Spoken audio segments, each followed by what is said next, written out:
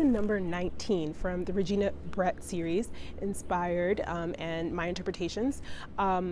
Lesson number 19 is, it's never too late to have a childhood.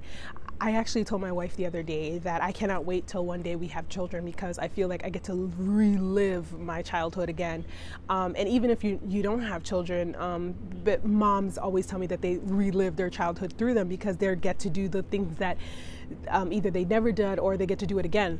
But even if you don't have children, you can still relive your childhood again. You can still do the things that you wanted to do as a child. You know, and so you don't have to wait. There's things that you can do to discover or experience. If you never got to travel as a kid, travel now. If you never got to play the games or whatever, get your games. If you wanted to do sports and your moms were like, that's too dangerous. I know my mom, she was like, "Usted es fútbol, no, usted no van a hacer nada de eso."